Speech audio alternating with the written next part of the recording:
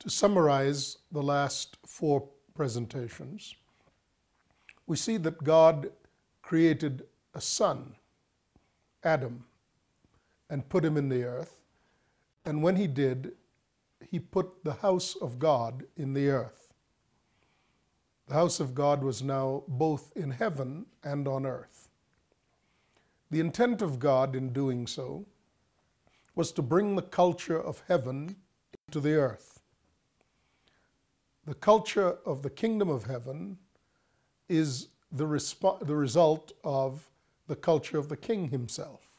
So the goodness of God was intended to be put on display in the earth through the sons of God. When Adam came into the earth, God accompanied that advent by a charge that Adam should have, quote, dominion over the whole earth, meaning that it was the intent of God that Adam, the Son of God, bring the jurisprudence of heaven, bring the culture of the King of heaven into the earth and rule in a fashion such as that. God always intended that the earth be populated because before Adam sinned, he gave the direction to Adam and to Eve to be fruitful and to multiply and to replenish the earth. So the rule of Adam and the fact that God granted to Adam the right to rule was not merely an afterthought. It was the central idea. So that in the earth as in heaven, the kingdom of God, and together with its polity, with its culture, with its rule, with its relevance, would be the same in the earth as it was in heaven. In fact, this is the prayer of the Lord Jesus Christ. That is because, of course, God has an enemy. And the enemy was in revolt against God over God's choice of man as his heir. The enemy, of course, thought that he was the legitimate heir.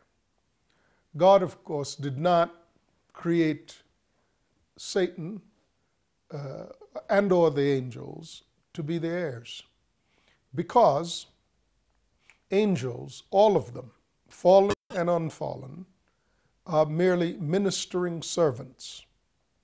They were created with the competence to serve, not with the competence to love. And to be like God, to be spirit and to have the character as God, beings had to be created, above all, with the capability of loving. This dispute accounts for creation itself. The purpose of creation was to resolve this dispute that escalated into war in heaven, in which a third of the angels were persuaded by Satan, who at the time was Lucifer, persuaded that they had lost their estate unfairly and that they were not obligated to serve a mistake.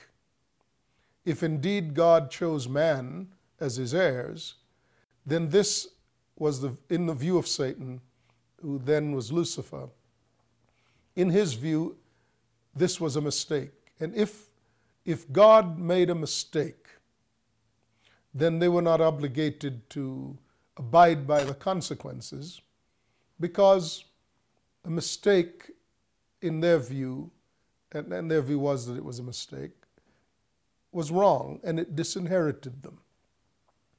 Now, for the allegation of mistake to be resolved, God could not simply deconstruct a created being who raised a challenge to the fairness of God, to the goodness of God. God had to go forward and play the entire game or scene out. And in the end, the choice of God would be preeminently just, fair, righteous, wise, all things that are consistent with the nature of God. But it would not be that this was accomplished by some decree of God over creation. This would be accomplished when the beings who were the heirs of God fulfilled the actual potential for which God created them. In short, if humans were the heirs, in the end, humans would have to become like God to fulfill the righteousness of God, in that the charge against God was that he was unfair, he was unjust in passing over the angels in favor of this untried creature known as man. So obviously it would not do for God to simply declare that man was fit and proper to be the heir of God. Man had to actually fulfill that divine potential. So when God put man into the earth, he gave him everything necessary to accomplish that, not as proof that the enemy was wrong, but God, who knows the end from the beginning, knew that the angels were not capable of being his heirs, and knew that he had chosen properly to make man his heirs. This would be the drama that would have to be lived out in the earth. And God began the story by creating man in the image and in the likeness of God. But it was not a foregone conclusion that man would in fact, all mankind would in fact fulfill this design. In fact, God knew that man, aided by the enemy, would sin, that man would turn from his Maker. Man would not have done that by himself. He had to have become the victim of a lie, victim of the same rebellion that had the enemy cast out of the highest heavens. It was not that man was a neutral creature who could be imprinted upon either by God or by the devil. It was that God made him capable of loving. And but for the deception of his enemy, he would have been exactly what God made him to be. But God could not permit the deception to stand without providing a remedy. But in that provision of a remedy, man now would have to choose. He'd have to choose between the nature of God that he was carrying and the lie that seemed so appealing to him. So the construct of the human being was critical to this fallout, to this end state. Man then was created as a body out of the dust of the ground, with a soul capable of deciding independently of God, and a spirit that was capable of communing with God. The soul would be particularly susceptible to the enemy's draw and to what the enemy had to say. So man is capable, on the one hand, of drawing close to God in total intimacy, or he's capable of rejecting God altogether. It depends upon whether his soul rules him or whether his spirit rules him. Now, the gospel itself is the good news of how, although man gave in to the temptation of the enemy and sinned and separated himself from God and developed a culture that opposes God, although that was true, he was visited again by God in the form of man. God took on the test of whether or not this creature could be like God. And so God came as a man, subject to all of the temptations and all of the conditions in which man would find himself. In that condition, of course, God was bereft of all of the qualities of God except the character of God and the nature of God. The nature being spirit, the character being love.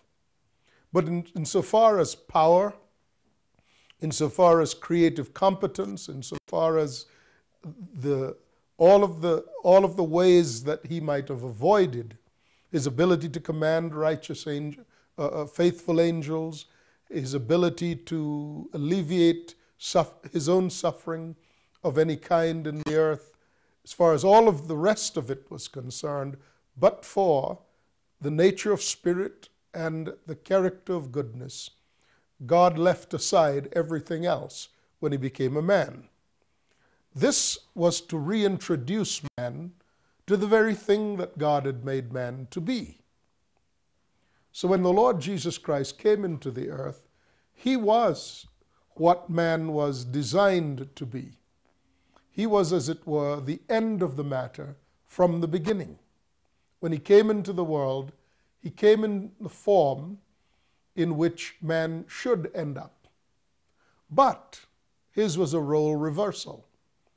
He was then made subject to everything that man would be subject to, every temptation, and he also encountered the enemy in the same way that the enemy addressed and encountered man in the garden. He was in the wilderness, and it was over the question of what was good for food. In the garden, man was given access to all the trees of the garden except one. Because the soul, you see, is preoccupied with what it may eat or drink or wherewithal it may be clothed. So say the scriptures. Whereas if one seeks the purposes of God in the earth, all these things shall be added to them. So it's a question of what one exalts as the imperative. The saving of one's life through provision and protection, or to present oneself in whom God may dwell as God wishes.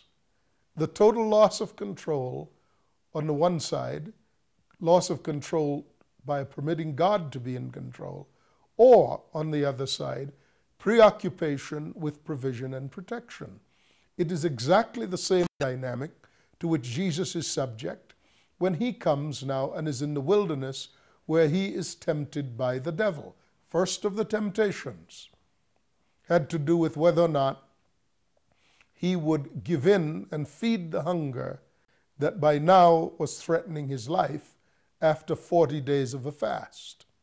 So he starts out as God and man together, God in the form of man, and he is subject to all the trials, all the temptations, all the vagaries that would reflect the foundations of proper choice. Like Adam, who in the garden, and without the knowledge of the evil one, was given dominion over all of it. So he did not have to make it work for him. That would become his state after he had fallen. He would then, by the sweat of his brow, eat bread. But he was the ruler of all things, and he could have done exactly what he wanted to with respect to all things. So the gospel is how the one son, Adam, makes the wrong choice and is lost to his father's purpose and to his father. So the house of God, as it were, falls into disrepair as Adam declines in his connection to God and in his purpose of representing his father. But the purpose of God in putting man into the earth and putting him as his son, putting the culture of heaven into the earth, that purpose was not to be deviated from even slightly, because God had sworn on oath to himself that when this earth had fulfilled its purpose and the fruit of the earth had been yielded to God, that God would have his sons, God would have his heirs, and that the enemy who challenged God would be put down as well. Because again, it was not sufficient for God to simply, from his superior position, squash a created being. God had to permit the drama to be played out to its fullest, and man had to be the principal actor in the drama, and the choice of man had to be the fulcrum upon which everything balanced. Choice was restored to man. The vision of heaven and the culture of heaven was restored to man at the cross, when Jesus would not save his own life, but commit himself to the purposes of God. And so the natural gives way to the spiritual. Resurrection then follows birth. Birth is the natural way of being issued into the earth, and the flesh becomes the emphasis of birth. But resurrection becomes the way of new birth, and the Spirit becomes the emphasis subsequent to resurrection. So all who live in Christ have been both born from the flesh and born of the Spirit. And all who live in Christ have made the journey from being born of the flesh and subject to all of the temptations of the flesh to now being born again of the Spirit, and therefore being able to see everything from a spiritual perspective. At that point, you see, all of the types and the shadows that God allowed to remain in the earth once the soul of man ruled where his spirit was designed to rule, once that transition had taken place at the fall. That is, man was speaking to God face to face at the fall. The eyes of his natural being were opened so he could see the fruit of the tree, and the eyes of his spirit were open because he could commune with God. But the eyes of his soul were closed because God meant for man to live in a state in creation in which his soul blindly followed his spirit. Because that is when you see things clearly. That is when what you see with the natural eyes are interpreted through the eyes or vision of the Spirit.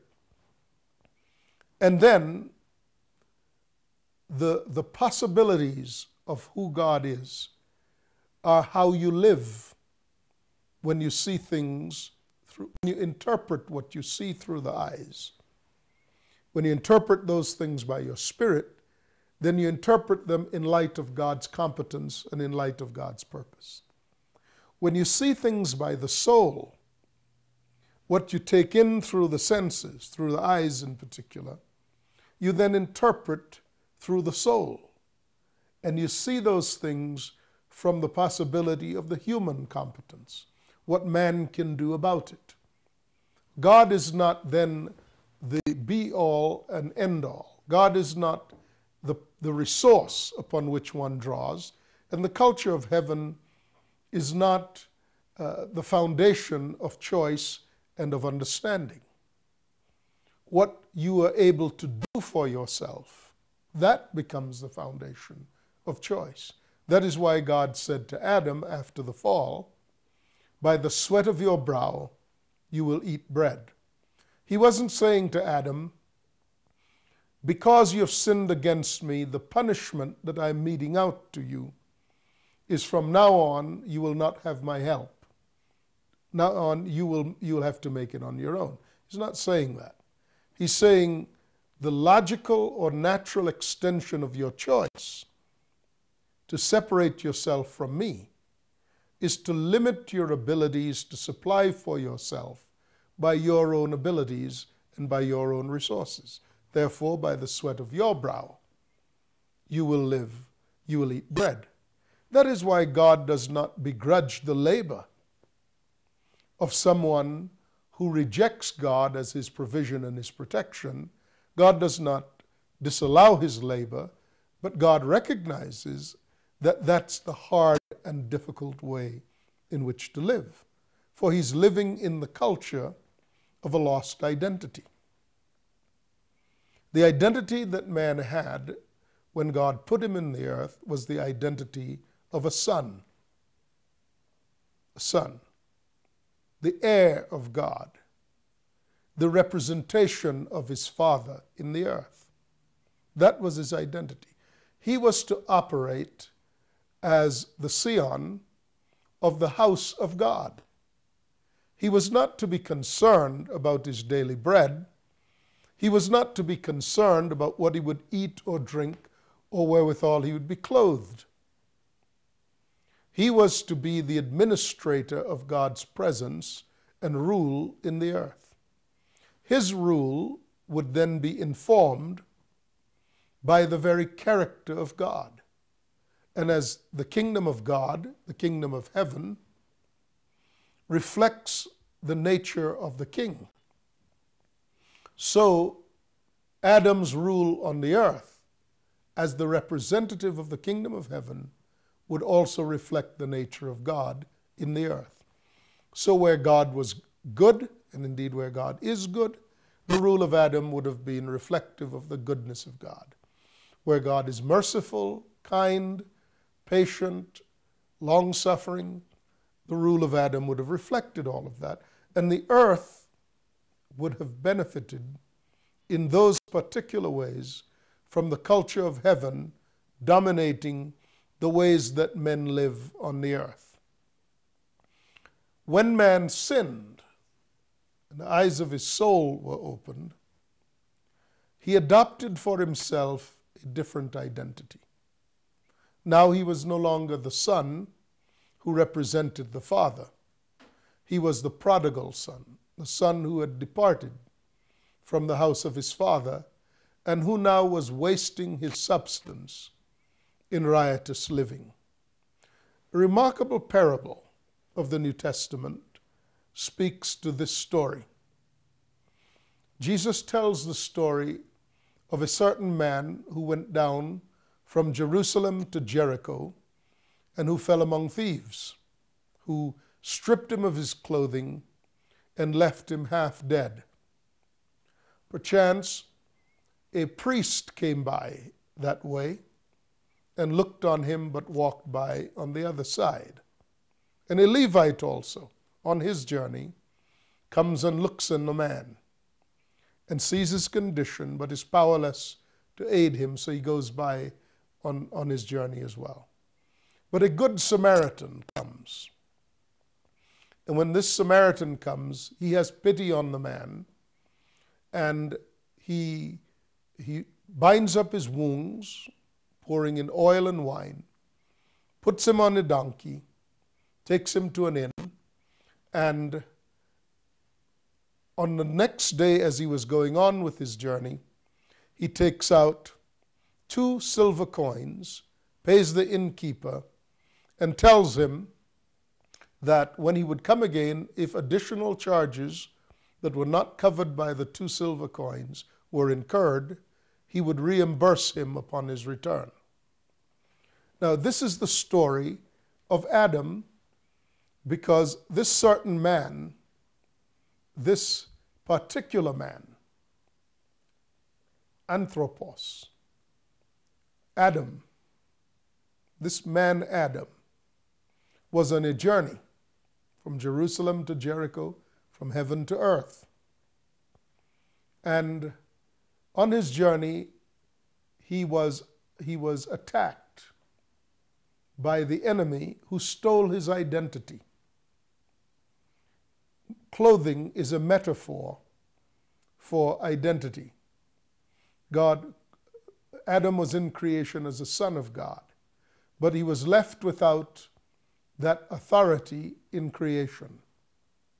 He was half dead. He was neither dead nor alive.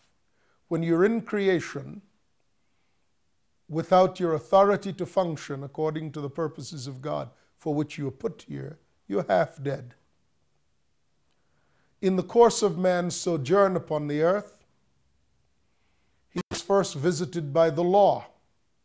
The priest came and looked at him. When the law saw the condition of man and his need to be reconciled to his eternal purpose, the law willingly recognized its incompetence to address the condition of man and to reconcile him to his purpose. So it goes by on the other side. And The Levite, religion, the practitioners of religion, came and saw him also. And in the stark light of man's separation from God, the type and shadow of religion is incompetent and impotent to reconcile man to God. However your religious practice, it cannot reconcile you to God. No matter how addicted you are to it, no matter how precious it is to you, in the real story of man's separation from his purpose in God, you cannot be reconciled through the practices of religion. It takes a Samaritan to reconcile you to the Father. For the Samaritan in the story, as Samaritans in the day of Christ, were Jew and Gentile, the mixed race of Jew and Gentile. In the story, the Jew, of course, represents the presence of God, and the Gentiles represent man. So the Samaritan is the perfect one. God and man, the one telling the story, the Lord Jesus Christ. God and man together comes to rescue Adam. Jesus is the last Adam, God having come as man to restore his identity. And he begins to attend him by pouring in oil and wine, representations of blood being wine and oil being the Spirit. So by blood and Spirit, by Spirit and blood, one is redeemed from the wounds of the enemy and taken into the inn. The inn is the person of the Lord Jesus Christ himself, the body of Christ. He takes out 2 silver coins. A silver coin represented a day's wage. So 2 silver coins mean that he paid for his care, if you like, for 2,000 years, and promised that when he came again, everything that had been incurred in addition to what he had paid for would be paid in full. So he said, whatever you've done to one of these, the least, my brothers, you've done it unto me. This is the story of lost identity and a culture of the orphan that came up as a result. In the next broadcast, I wish to look at the culture of the orphan, that which replaced the culture of the son. I'm Sam Solon. Continue to study with us as we discuss the house of God. Talk to you then. Bye-bye.